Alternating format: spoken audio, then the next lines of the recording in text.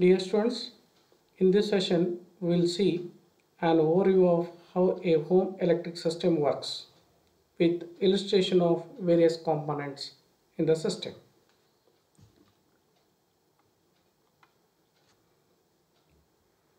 Electricity has become an essential part of contemporary life, energizing lights, appliances, heat, air conditioners, telephone, computers, and many other modern conveniences.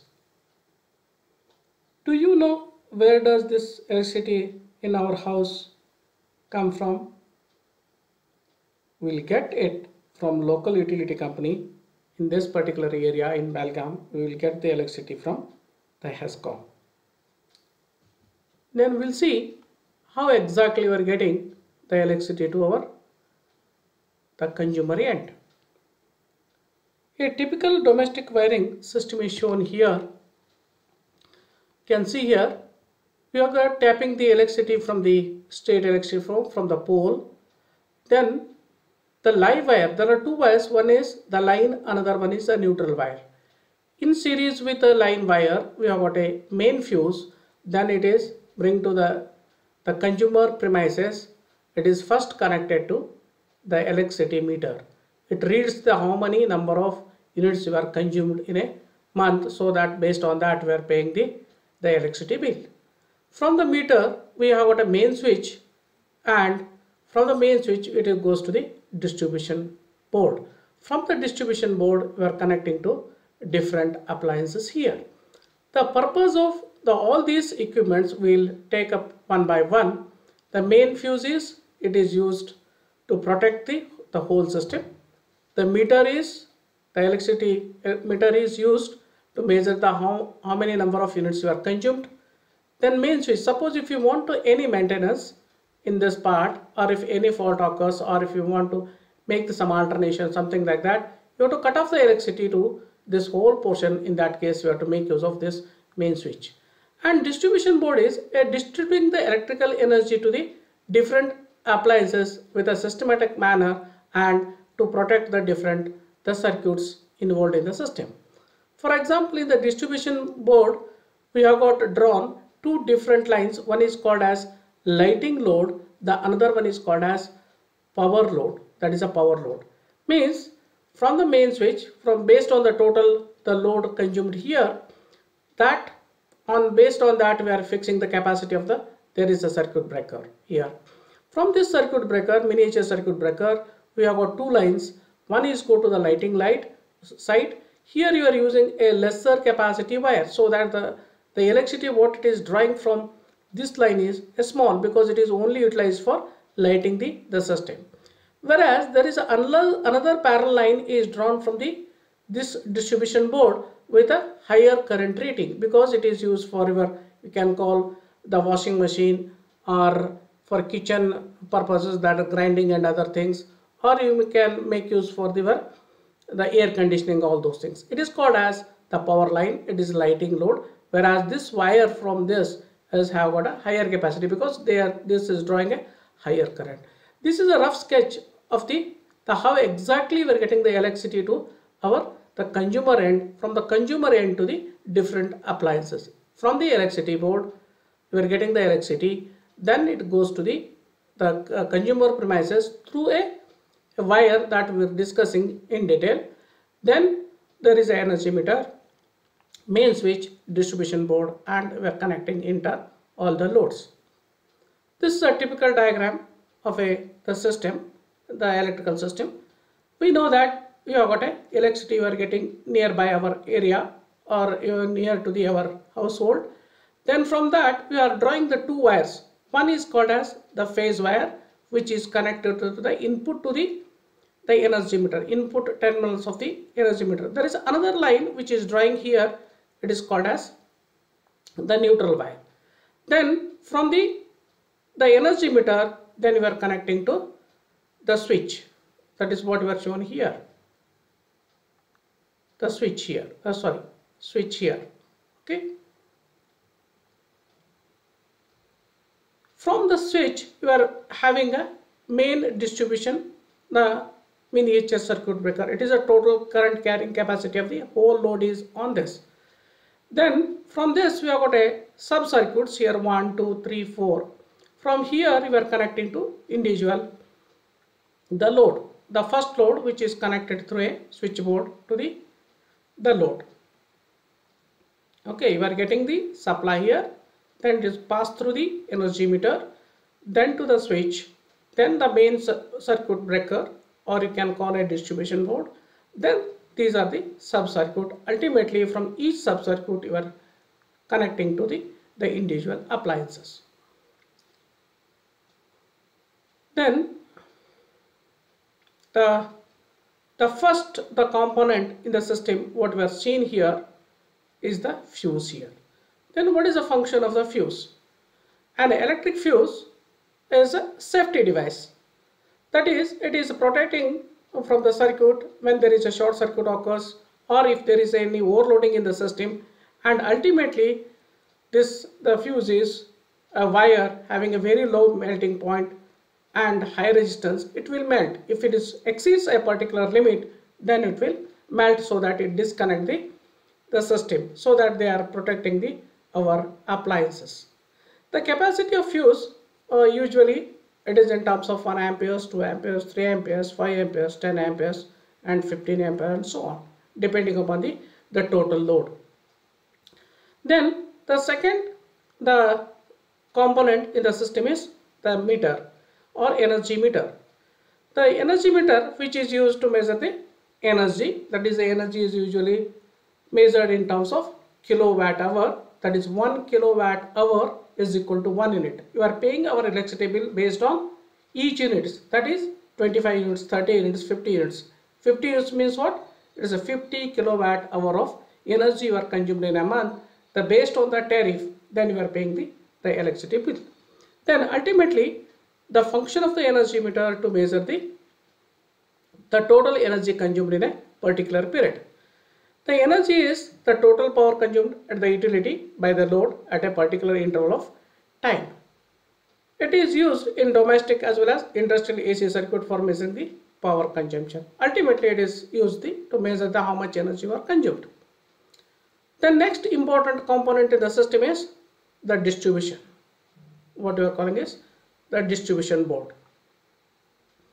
An electrical distribution board is a crucial part in the electrical installation because it distributes the power supply evenly throughout the building by different sub-circuits. The incoming power has to be controlled properly in this manner to prevent any overloads. You are preventing from it is systematically distribute the electrical energy to different appliances with different circuit. For example, why they are making a subdivision here? Because if there is anything happens in this one particular circuit, this circuit breaker only switch it off so that the other will work without any hamper. Okay. Then the main function of this distribution board is the evenly supplying the electricity to all the sub circuits. This is the function of the electrical distribution board. Then the main important thing is that service lines or service mains, that is how exactly you are getting the electricity, that is the wire which is connecting from the state electricity board or a distribution company to the consumer premises. This wire is called as the service wire, that is shown here. That is the wire which is we are drawn. See here, we are drawn the two wires here. One is here, the another one is here. That is one is line, the another one is the neutral. Then the one more wire we are seeing here, that is what we are calling is GI wire to support these two wires. The strengthening the total, because it has to withhold the span of from the pole to the consumer end. Then this is service mains, that is the wire which is connecting from the distribution company premises, or it is called as from the pole to the consumer end, that what we are calling is service mains. The same thing is explained here. The normal cable which is connected between the distributors, that is in this area it is called as HESCOM, that is Hubli Electricity Board, and consumer load terminal called a service line or service mains. In other words, it is also defined as the cable which has been connected to L1 kV power lines. Actually, we are getting at the pole it is a L1 kV, then it is stepped down to 440 AC or 230 volts single phase AC supplies. Because for household we are using a single phase supply, therefore we are drawing only the two wires. One is a line, the another one is the neutral. That is what electricity we are getting is 230. That is wire connecting from the distributor to the consumer, and that wire, the connecting wire, is called as service lines or service mains. Usually these service mains are classified into two different methods they are adopting. One is called as overhead line, the another one is called as underground line. There are certain advantage and disadvantage of both overhead and underground service mains. So what do you mean by the overhead service connections? Overhead service connection means the conductors are drawn or taken above the ground level. It is above the ground level that we are saying. It is a contemporary, the usual practice in India. Overhead service mains are the most common type in India. You are taking out the directly from overhead from the pole to the consumer end. That is what we are calling as overhead service line. The advantage of the overhead connections are, first one is the extension of service line capacity is easy. So what do you mean by this? That is, you have got presently I have got a load of 2 kilowatt. I have got one refrigerator, one washing machine, a 2 kilowatt of the heating load. Okay, subsequently I am adding one more grinder, or subsequently I am adding the air conditioner, then my load is increased. Previously I have got a load of 2 kilowatt. Suppose my load is increased subsequently after 2 or 3 years or 5 years to the 3 kilowatt or 4 kilowatt. Then what you have to do? You have to upgrade the input, the connected load. You have to notify to the state electricity board so that my load is increased from 2 kilowatt to 3 kilowatt. Based on the 3 kilowatt, then your service line also be the enhanced. That is very easy in the case of overhead transmission line. That is, the older one which is capable of 2 kilowatt can be replaced very easily by 3 kilowatt or 4 kilowatt depending upon your load. That is very easy in the case of overhead line. The second advantage is fault location and rectification are easy. That is, it is seen actually if there is any short circuit occurs or anything, there is a breakdown of any wire or something like that, then it can be seen and it is rectified very easily in the case of overhead transmission line. Then that is drawing the line from the pole to the consumer end is very easy. With a guide wire support, then you can draw the phase and line wire from the pole to the consumer end. At the same time, it is cheap as compared to the underground system. Okay, these are some of the advantage of the overhead transmission line. It is very easy to draw, it is very cheap, and the maintenance is very easy. Okay, at the same time, it is the enhancement of or changeover from one particular to another load is also the possible very easily, and it is very economical. At the same time, it has got some disadvantages. That appearance, it will not be so good as compared to the underground because it is underneath. But in the overhead line, it is look is not so ambience. Then the overhead space is affected. That is, suppose if the line is passed through your premises, then it is danger to the human beings. Okay, then it is and overhead space is the affected. Then affected by weather. That is, we know that is a open wire which is drawn from the pole to the premises. Then it is exposed to the sun.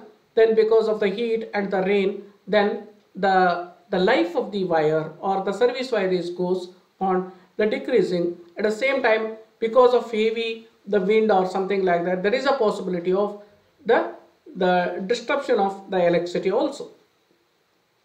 Then another disadvantage of the overhead line is fault due to falling of the trees monkeys, birds and etc. That is, it is exposed to the atmosphere. Therefore, because of the falling of the trees and the monkeys and the birds, there is a disruption of or a discontinuity of the electricity to the consumer end. These are some of the disadvantages of the overhead transmission, overhead system. Then underground service system is nothing but it is a underground service. Connections means conductors are drawn, taken below the ground. It is very difficult to install because you have to dig and you have to put the cables. Underground service means compared to the overhead service means. Once again, if you are comparing the advantages of underground connection system, the first advantage is it has got a long life because the underground services are lifelong, as it is permanent one and it is a one-time investment because it is in the underground. Not affected by weather. It is not exposed to the atmosphere or sunlight or rain or lightning or etc. Therefore, it is not affected by the weather. Safety to the public. It is not exposed to the atmosphere, as it is installed below the ground. It is easy for the public as compared to the overhead service means it is not as safe in the case of overhead system. It is used in metros and corporates because there is no option other than the underground because of the construction, that is a connection in the overhead construction is very difficult. They have to go for metro and corporate cities. And the appearance is good, that is a good appearance. It is good for house appearance as compared to the underground service means. It has got a very long life, not affected by the weather. Safety to the public because not it is exposed, and there is the only option for the metro and corporate cities because it is not possible there to draw the overhead line. Then it has got the good appearance. Some of the disadvantages of underground connections are the fault location and rectifications are very difficult because it is under the ground. Then where exactly it is a fault occurs, you have to dig out, you have to take out the cable and you have to find out the fault. It is a little bit cumbersome. Then the skilled labors are required for the installation as well as for the repair work. Then at the same time it is a costly, that is a cable is costly. At the same time, that is the installation cost is also the increasing. Overall it is system is costly. It requires more time for erection and repair. It is not an instant system you can draw underground, but it requires some time. These are some of the disadvantages of underground connections. Then some of the norms you have to follow when if you are laying down or if you are trying the service mains from the distribution company. Then the codes are, one is the tapping. You have to tap your service lines from the overhead line only at the point of support, that is a cross arm. In between there is a hang, that is span. You should know you can hook out and you have to draw your supply. You have to connect where there is at the point of the support only you have to draw the electricity or a service means you have to connect. Then the earth leakage circuit breaker you have to use when your load is exceeding 5 kilovolt amperes. That is a compulsory. Then lead-in pipes are used for service connections. That is from the drawing, that is the lead-in pipes are used for service connections. This is another norm. Then you have to go for a 3-phase connections when if your load is exceeding 10 kilovolt amperes. If it is less than 10 kilovolt ampere load, then we have got a single phase. If it is exceeding 10 kilovolt, you have to go for 3-phase system. Then the ground clearance system. When the service line erected across the road or along the street should not be less than 5.7 meter above the ground level. You have to draw your service mains such that the clearance from the service mains to the ground is minimum 5.7 meters. Then the meter board. The meter board should be always placed at the entrance at the height of 1.5 meters from the ground level in the consumer premises. The meter earth should not be used for your earthing purpose. That is, the meter earthing is from the state electricity board.